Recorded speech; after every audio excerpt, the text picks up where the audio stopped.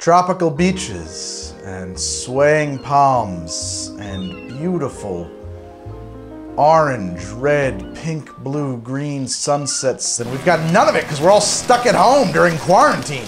So this is my episode on 5 tropical tiki drinks to help you escape. Woo!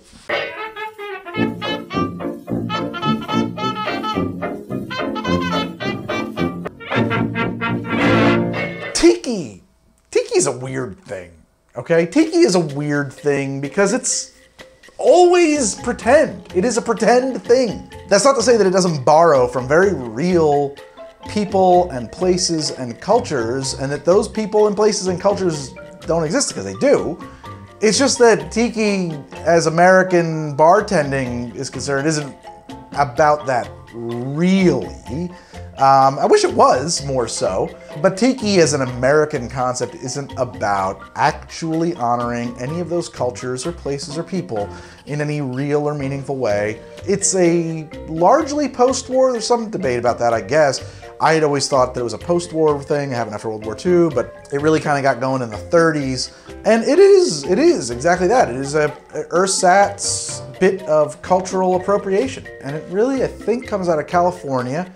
And it wasn't a thing that you did on vacation. You didn't, it was a thing that you did on the weekend when you had to go back to work on Monday in California or in Michigan.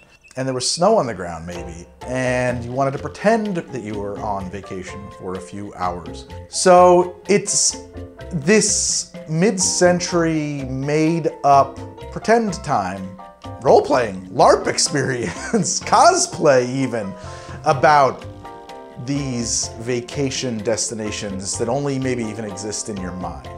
So I guess the one question that comes up sometimes is Tiki problematic?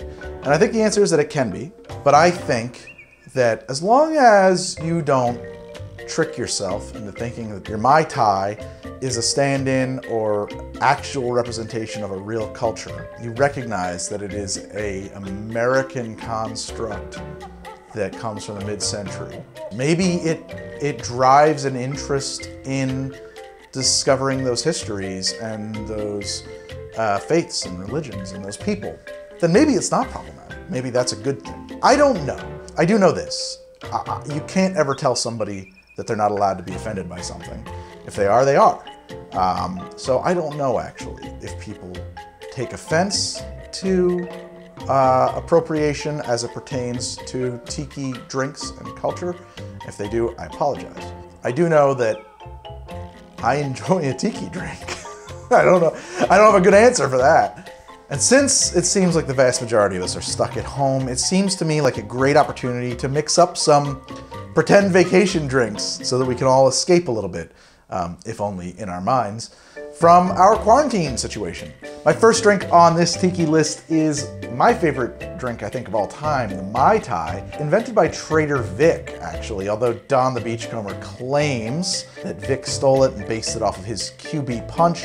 But the QB Punch has so many ingredients and it bears almost no resemblance to a Mai Tai. It's a bit of a stretch in my imagination. No, in fact, I think that Trader Vic is probably telling the truth on this. The Mai Tai got a really bad rap, and that's because Vic didn't really popularize his recipe, and certainly orgeat was not in a lot of bars. And people had at one of the Trader Vic's establishments a Mai Tai, then went to another bar and tried to describe it. This is the story I read. And they said, oh, fruit juices and rum. Okay. So a good Mai Tai's got no pineapple juice, no orange juice, none of that. It's just lime juice, rum, orgeat, and curacao. So the way I make a Mai Tai is 1 ounce of lime juice, half an ounce of orgeat. A lot of people say only a 1/4 ounce. I think that you've got orgeat in it, you should let it be forward. I'd go with a half an ounce. You want to accentuate that almond flavor. Half an ounce of curacao, half an ounce of simple syrup. I like a 2-to-1 ratio Demerara simple here. Trader Vic would have referred to this as a rich simple, or actually as rock candy syrup. And 2 ounces of rum. Now, in Vic's day, it was originally this 17-year-old Ray and Nephew rum. You cannot get that anymore. You can't get that since like the 40s or 50s. He then went to a blend of rums, and I think that you can do the same thing here. Remember that the Wray & Nephew is a funky Jamaican rum.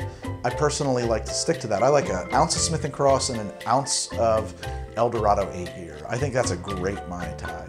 You can use 2 rums of your choice, or 3 rums, or 4 rums of your choice, up to about 2 ounces. Please stay away from any of your spiced rums. We don't need to add a bunch of like weird artificial vanilla flavors here. Shake it up, serve it over the ice that it was shaken over some cracked ice.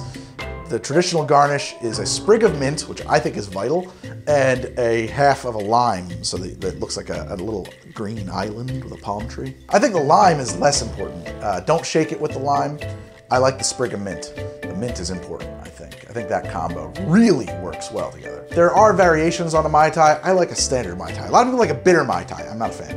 I'm not a fan of a bitter Mai Tai because there's a drink called the Jungle Bird. So if you're not familiar with Tiki, if you don't like Tiki, a Jungle Bird is probably something you don't expect, because you probably think that Tiki is all overly sweet, sugary, syrupy, cloyingly sweet rum-based drinks, and the Jungle Bird is not that. The Jungle Bird is a refreshing and bitter drink. Always tastes like grapefruit to me when it's made right, even though there's no grapefruit juice in it. The Jungle Bird was probably invented at the K.L. Hilton Aviary Bar in 1978. Unlike the Mai Tai, which was destroyed over the years, the Jungle Bird has been improved upon by numerous bartenders over the years. I happen to like the Martin Cate version, actually, that shows up in his book, which is not on my bar right now, but in his book, Smuggler's Cove book, which is, of course, Martin Cate's bar. So 2 ounces of pineapple juice, a half an ounce of lime juice, 1/4 ounce of Demerara simple syrup, 3/4 of an ounce of Campari, very important, and 1.5 ounces of like a black strap rum. Shake it up, serve it over the ice you shook it with, and garnish it usually with pineapple fronds and cherries. Sometimes you see people make like a beak out of it, so it looks like there's a bird or a toucan sitting on the thing. It's pretty cool. And a lot of drinks on Tiki bar menus are actually from some other place. It's a weird thing that happens where this drink that's not Tiki in technical kind of becomes de facto Tiki, because that's where you're going to get it. You have this association with it being Tiki. It's kind of similar in my mind to how, yeah, not every detective movie is a film noir. Film noir is a really specific thing that happened in film. Tiki is a little bit like that, where there's a lot of stuff that fits the mold, but wasn't made in the right time or place. So maybe it's not Tiki. The Singapore Sling is one of these, because the Singapore Sling goes back to way before Tiki, I think in the 20s, if I'm not mistaken. This hotel in Singapore, Raffles, lays claim to it. They say it was invented at the Long Bar at Raffles. Now, David Wondrich, I read an article, he claims, you know, there's a lot of these pink slings that you find all over in Singapore. Prior to that, you see them in newspaper articles and in accounts, so I don't know if Raffles invented this. And further, just somewhat recently, Raffles had to kind of rediscover the recipe because they had messed it all up for years with a lot of like sour mix. And then they wanted to get the original recipe back, but they had never written it down, so they had to find barbacks who were still alive, who had worked at the bar in the 20s, to ask them to kind of recount it by memory. And from what I have read, although I've never been to Raffles, their version is actually not so great and maybe to be avoided, other than as a tourist curiosity. The recipe that I made on my show a while back is still pretty good, but I've changed my spec a bit. I now go with 2 ounces of a London Dry gin, half an ounce of lemon juice, half an ounce of pineapple juice, so split that, right? 1/4 ounce of Benedictine, very important, and a half an ounce of cherry heering or some other cherry brandy. Not Kirschwasser, but like a cherry flavored brandy. Shake all that up, pour it over a big cube or something in a highball, and hit it with some seltzer. It should foam up. That's what the pineapple helps with. Give very nice reddish pink color. I love these drinks. They have a very delicate balance. They're just that little bit of Benedictine brings an herbal quality to them that is just, it's just on point. It's just a wonderful drink. It's a very, very, very enjoyable drink to sip. It certainly has an exotic faraway flavor to it as well. And great on a hot day. It is getting hot out. Now the next one's another one. This is a real tiki drink, but invented in Hawaii, so it's part of the mid-century tiki movement. It was invented at the Halekulani Hotel in Waikiki and served at a bar that has, I think, my favorite name for any bar anywhere, a bar called The Room Without a Key. Brilliant name for a bar. Now, again, this is another one of those tiki drinks that will maybe defy your expectations because unlike most other tiki drinks, this one is based on bourbon. I discovered this drink when I made it for the show a while back. I fell in love with this drink. It was a very good drink. A lot of fruit juices here though. I had an instinct to use a very proofy bourbon here just to balance it against all of the fruit juices that were in the drink. I went with Booker's bourbon, which is, if I'm not mistaken, 126 proof. I think any bourbon is gonna work. I would look for something that's got a little punch to it though, just to stand up to all the other flavors that you're throwing around. Now, I went with half an ounce of lime juice, half an ounce of orange juice, half an ounce of pineapple juice, just a quarter ounce of Demerara simple syrup, just a half a teaspoon of grenadine, a little bit of grenadine, a tiny amount, homemade grenadine, and 1.5 ounces of Booker's bourbon. This drink usually calls for a couple dashes of Angostura bitters, but I held that off on that, served it into a coupe, and then using a misto, sprayed a flamethrower of Angostura bitters over the top of it. Oh man, what that does to a drink. I think that actually Jeff Morgenthaler kind of invented that technique for a particular sour he was making. I stole it. First off, you fill the room with the smell of burning Ango, which is wonderful. You coat the surface of the drink with Angostura, but it's like a little bit caramelized and a little bit smokier. And of course, the presentation is super fun. If you do that, please be careful. I really liked this drink. I think that if you think that you're not a tiki person because you like bourbon and whiskey and rye, I think you might like this drink, particularly with the Bookers. Next up is the Painkiller. This drink was invented in the 70s at Joost van Dyke, a very famous bar called the Soggy Dollar Bar. It's in the Virgin Islands. The Soggy Dollar Bar is kind of famous amongst cruising sailors, folks who have basically floating motorhomes that they like to scoot around the ocean and island hop in. Oh, how I long to join the ranks and bring my show to you from the waves. So named because to get to the bar, you had to drop anchor and swim up, and so all the money you spent would be soggy, the Soggy Dollar Bar. Sometimes people call this a better or more mature pina colada. I feel like it does disservice to both drinks. The pina colada has a real history to it, and this drink is very, very good in its own right. To make it a version of something else is not fair to it. It's one of only 2 truly legally patented drinks I know of. The other one being a Dark and Stormy. This one, the patent says you've got to make it with Pusser's rum. I've never made it with Pusser's rum, and no one has ever complained about my Painkiller. They say that they're quite good. So if you feel the need to make it with Pusser's rum, feel free. Otherwise, I would go with the rum of your choice. And I would stay away always from spiced rums because you're bringing in flavors you don't plan on. But, you know, a Bacardi Gold is going to be fine here. If you have better rum that you want to use, like Fansua rum, more, you know, maybe a Jamaican rum would be a mistake. I would like that. I would like a funky Smith & Cross or something, or Appleton Estate here. But I feel like most people are going to want something a little bit more mild.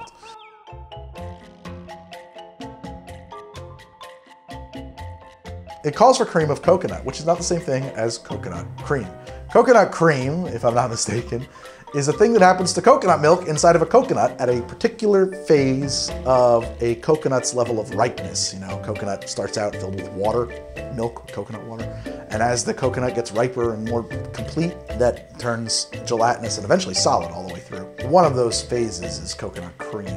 Cream of coconut, which is what we're talking about, is made by combining coconut milk with sugar and maybe a pinch of salt. And you can make it yourself.